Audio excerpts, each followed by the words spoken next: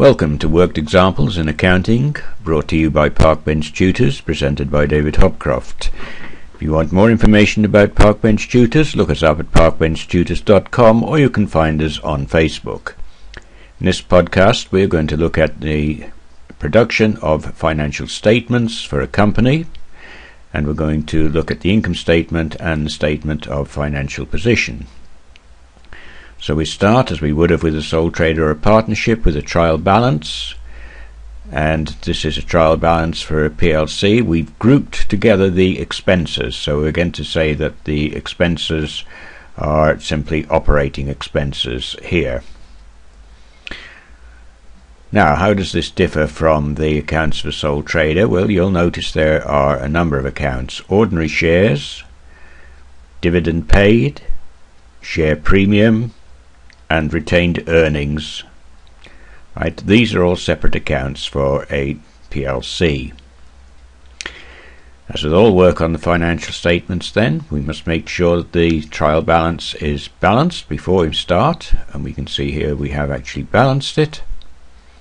And we need additional information. In this case, we need the inventory, the start of the year or the end of the previous year, and we need an estimate for the tax to be paid, the corporation tax. So we've got those two additional figures here. The layout of the income statement then is fairly similar, except that after the profit from operations, we're going to look at finance costs, and then we're going to look at tax before we get to the profit for the year. So the first piece of information that we need is the figure for sales, 481,700.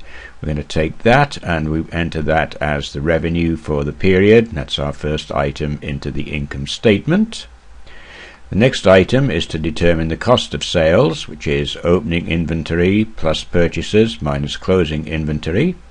So we need a piece of information that's not on the trial balance, and that's one of these extra pieces of information here. The inventory at the start was 32,000. So we can now make the calculation and enter the figure as cost of sales.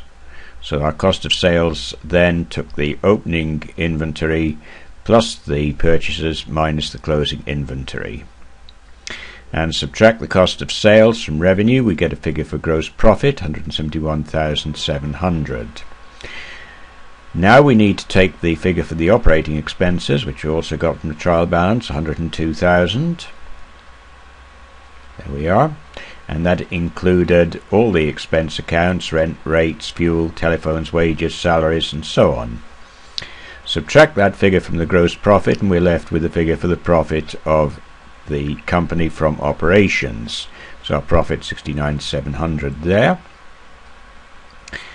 Now, what we've also got is a figure representing the interest on loan stock, and we're going to use that in a minute. You can see our loan stock interest is the interest on 22,000, and at 10% that's 2,200. Now that must represent a whole year's interest, but be careful, sometimes it only shows a half-year interest, in which case you've got to make the adjustment so that it will include the full year. So we subtract the finance costs from the profit for operations, and that gives us the profit before tax, 67,500. We've got an estimate for our corporation tax of 24,000, so we're going to use that in a minute, and we can now complete our income statement. We subtract the 24,000 from the profit before tax, leaving us with a profit for the year, 43,500, and that's our completed income statement. So with that information, we can now start to construct the statement for the financial position of this PLC. There's the layout, and note in the equity and liabilities, this is where we're going to have the accounts for share capital, share premium, retained earnings.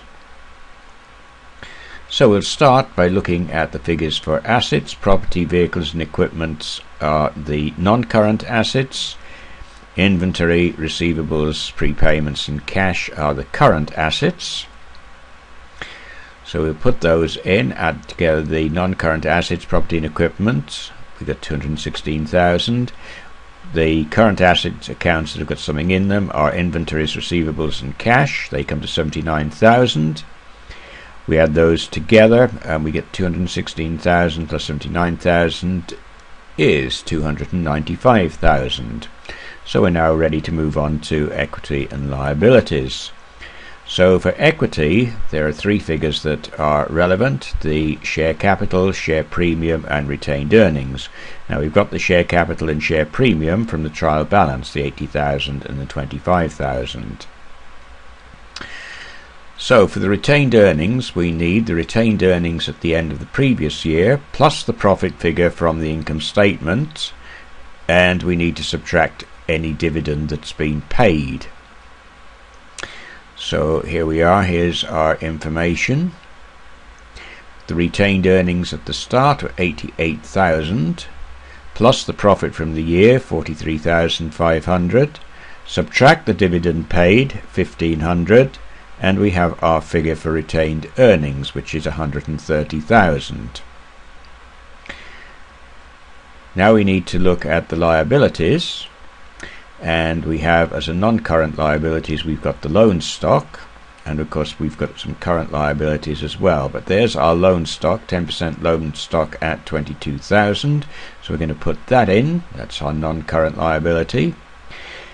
And we've got current liabilities, which include payables and tax payable. So our payables were 14,000, and our tax payable we estimated at 24,000. So add that up for all our liabilities: 22,000, 14,000, 24,000 comes to 60,000. So that's all our liabilities. Now we add up our equity and our liabilities, and you can see we've got 295,000, and that matches the total assets. So we've now completed our statement of financial position for a PLC. That ends this podcast. Thank you for watching and for listening.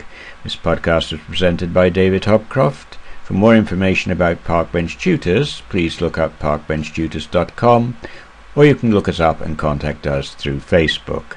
Thank you.